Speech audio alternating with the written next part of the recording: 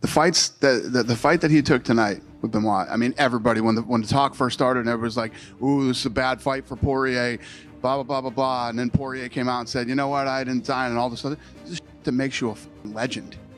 These are legendary fights when you go in and you face a guy who is a savage and you know, looks like you can't win this fight, or people think you can't win this fight, and then you go in and do it in spectacular fashion the way that he did tonight.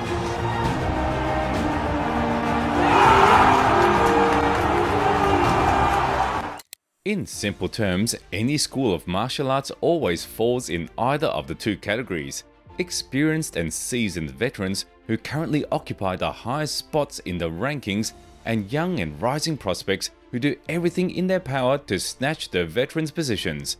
And it's often the case that the first group has to fight for their place under the sun, despite the underestimation and arrogant behavior from overconfident rookies. Please don't forget about the likes, comments with forwards, and subscribe to the channel. Here we go. Number 5. Donald Cerrone vs Alexander Hernandez.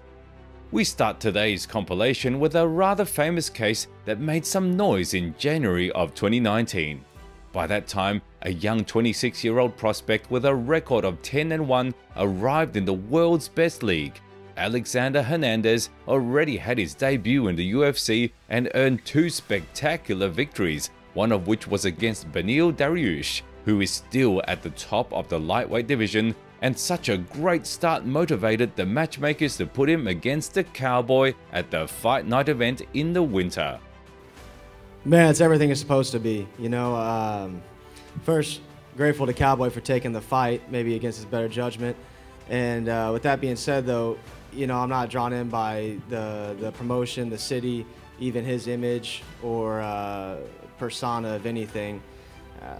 It's just another day, and to me, standing across from Cowboy, I'm looking through the fighter, I'm looking at the man, and I think the persona and everything's just a big distraction.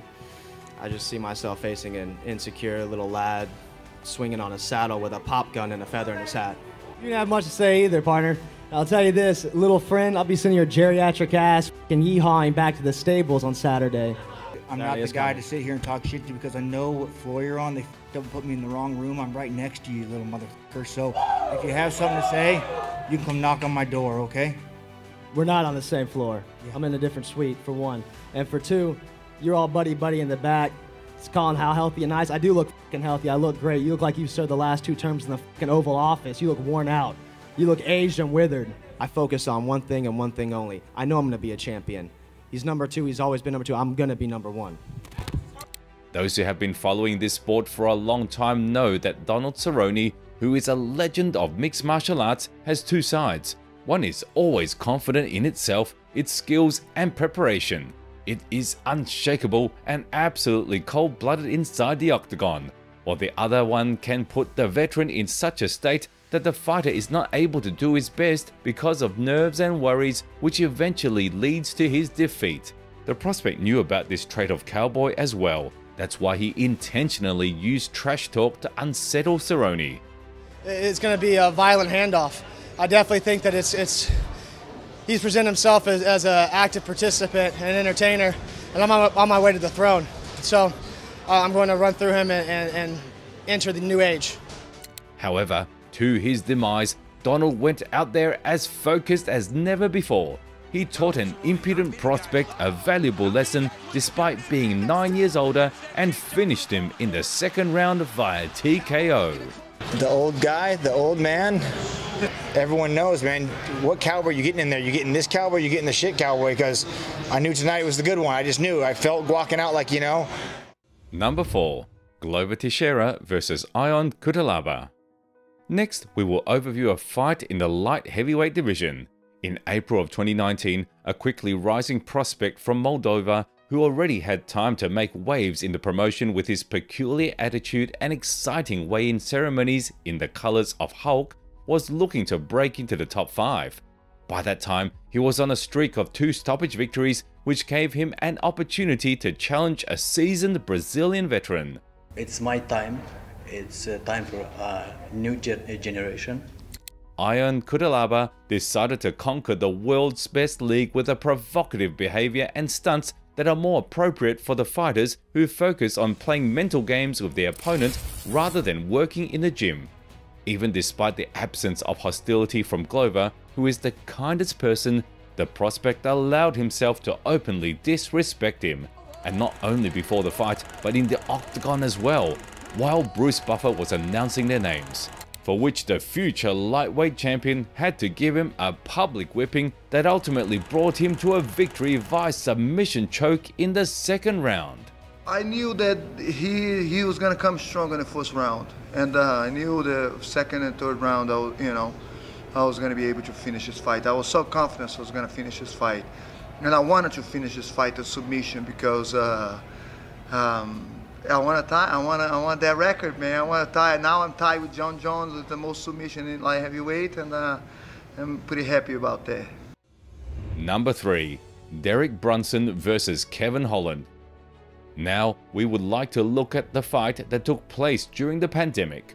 On March the 20th of 2021, a charismatic prospect from California who was just reaching his prime and vigorously moving up in the rankings, being empowered with confidence in his powers, tried his luck in the fight against another veteran. Derek Brunson, who was 9 years older than Holland, had a streak of 3 victories, but in the eyes of the public and Kevin himself, he was a clear underdog. Hey man, I take what they give me. If a quick knockout happens, I will be happy. If a quick submission happens, I will be happy. I don't plan on being there for 25 minutes. You know, it's like by the time we start fighting, it'd be close to 10 o'clock at night. And in Texas, that's 12. That's close to my bedtime. So I gotta get them in there and get them out. So I'm definitely focused on the task at hand. But you know, victory over Derek Brunson. I keep telling everybody probably thinks I'm playing. I'm gonna go down to 170 pounds and fight Kamaru Usman for the belt, or George Masvidal for his BMF belt, one or the other.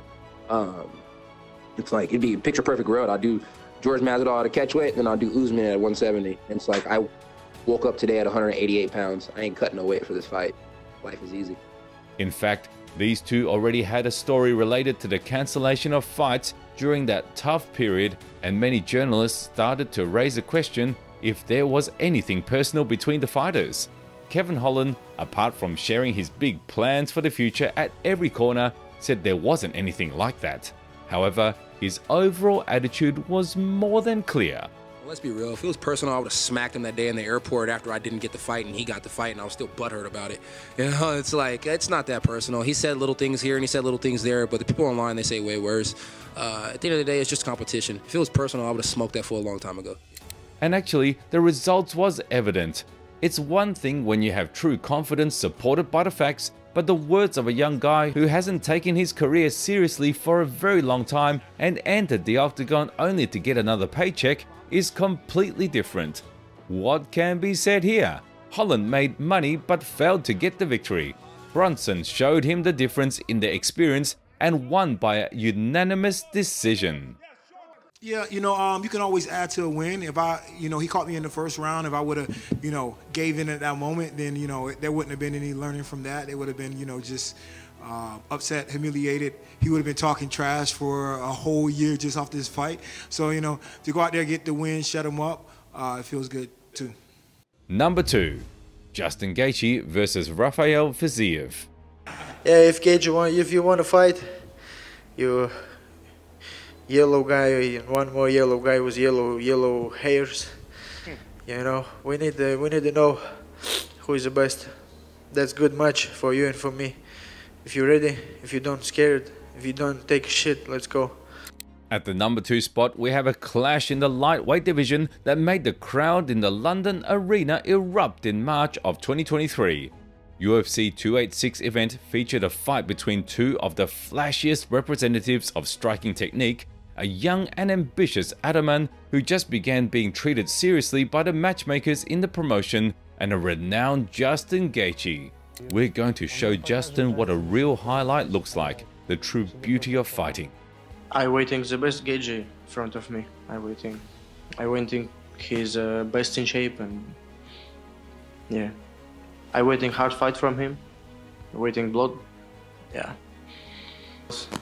I going make my job. Yeah. Touch him with first punch, with second. Doesn't matter. I going to take his heart. By that period of time, Rafael Fiziev was taking the lightweight division by storm and collecting performance of the night bonuses.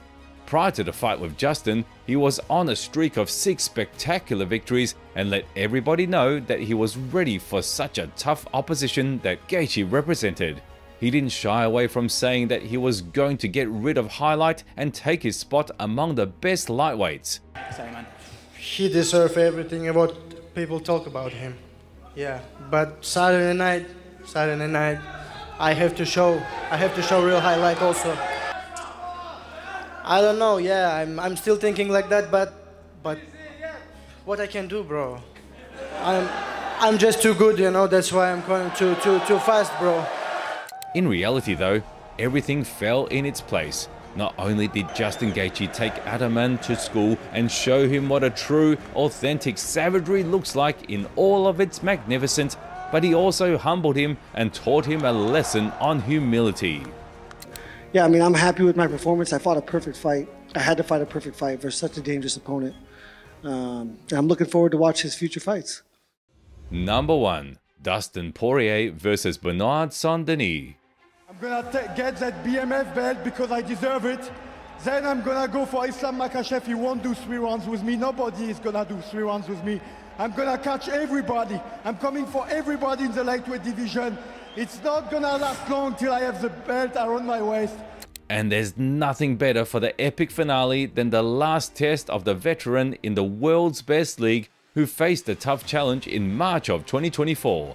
At UFC 299, Diamond from Louisiana got another opportunity to prove to each and everybody that he deserves his spot among the elite of the main promotion. He crossed paths with the young Frenchman with a sound nickname of God of War, who was on a streak of 5 victories by finishes and who had time to build a reputation of a dangerous and uncrushable warrior, not knowing the taste of defeats by stoppage. I was really happy. He's a tough guy, a lot of tough guy in this division, in the top 5. It is surprising to a lot of people that I'm facing him, but I think it's one of the only weight class where it's surprising to face a top 5 opponent after 5 finishes in a row. So yeah, I'm really happy. He has a lot of experience. He is a former interim champion, of course. So it's really gonna be a test match for me. It's a big test to see if I'm ready for whatever is next behind Poirier. It's because he's finished his last 5 opponents. You know, he's a very dangerous guy, young, gritty, just a tough guy, and he's earned his shot to crack into the top of the division. I respect what we do, and that's just how it goes. Yeah. If everybody here liked the Chandler-Poirier fight, I think you will like the Saint-Denis-Poirier fight. The 30th anniversary fight of Dustin Poirier inside the UFC went in the best way possible. Diamond shined in front of the crowd in Miami like in his best years, stopping Bernard Saint-Denis with a stiff knockout in the 2nd round.